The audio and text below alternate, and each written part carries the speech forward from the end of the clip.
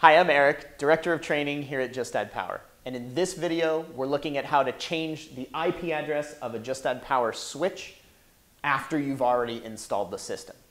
There are a couple of situations where you might need to change the switch IP after you've already configured it. Number one, you set up the system at your office. Your office network has a certain scheme, but the job site has a separate network scheme. So you tested it in your office on your network, but you're going to go out to the job site and you don't want to reconfigure the whole system. You just want to change the IP of the switch so it fits on the network at the job site. Second reason is you might have just assigned the wrong IP address to the switch. It might have ended up in the DHCP range of the router, or the router changed and now it's in the DHCP range. We need to get it out of that range. Whatever your reason for needing to change the switch IP, we've got a function in AMP that will do that for you. So the next thing you might be asking yourself is, well, why don't I log into the switch and do it myself? Well, there's a few reasons we would provide this function. Number one is you have to navigate the web interface. And since it's a switch we already support, we can save you some time by just doing that for you. The second reason is some of the switches we support don't let you change the IP of the switch over the web interface because it breaks your connection to the web interface and they're worried you're going to damage something and lose access. So you get caught in this circle. And the third and the most important reason is that when we change the IP address of the switch, we also change a couple of other settings to make the switch configuration and the Just Add Power device configuration compatible with your drivers that we're providing. So the switch IP is not enough to make sure that it's compatible with your drivers. The program is going to change all of the settings to make sure that your control system can just seamlessly switch over to the new switch IP address. So let's look at how we get it done. All right, we'll start by opening up AMP. And we're in a VLAN system, so we select VLAN, and we're going to connect to the system as it is, and we're edit switch IP. To start, we just have to put in the IP address of an active Just Add Power device in the system, either a receiver or a transmitter. This is the IP address of our first receiver in the system.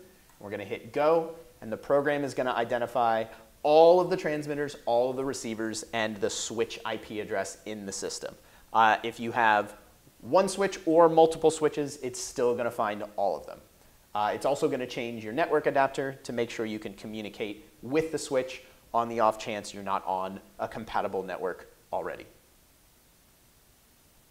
The program has identified that the system only has one switch. I've got 4 receivers and 4 transmitters configured, and it's giving me the option to change the IP address of the switch. So currently it's at 192.168.0.101.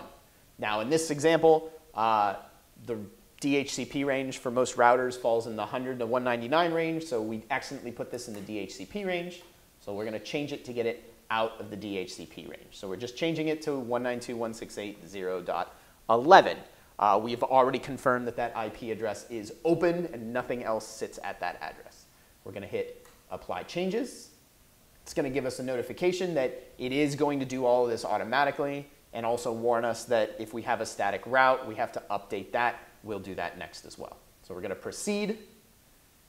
We're going to save the new switch configuration file because when you originally configured the system, we provided the switch config file for the original system. So we're just providing the updated switch config file for the new IP address. I'm going to save that in my desktop, but you should save it to the place where you save all important files for a project. That is your switch config in case the switch were to die and you needed to get a new one to just upload the config. Switch is going to just reboot. We're going to let it do its thing. We'll come back when it's done. Now that the switch is rebooted, we do want to save the report file for the updated system. We're going to add the name to it that goes with the project. So project name with new switch IP report. We're going to save it again on my desktop, but in your location for important files for the project. And then we are finished. Test switching isn't going to work right now because we haven't updated the static route in the system. That's where we're going next. So we'll just get AMP closed and we'll see you over there. So we've logged into our router and we've gone to the static routing page for our router. And you can see down here in the gateway, it's got our old switch IP address at 0.101. So the last thing we have to do to make sure we work on the new switch IP is just change the gateway, which is the switch IP, to the new value. We're going to apply, and you'll notice that it's changed in our active routes. We are all set. So we've successfully updated our switch IP address, and then we also went into our router and updated the static route with the new IP address. It's important to do the router as well for our control system. If you have any questions or need any further support, please feel free to contact us, and thanks for watching.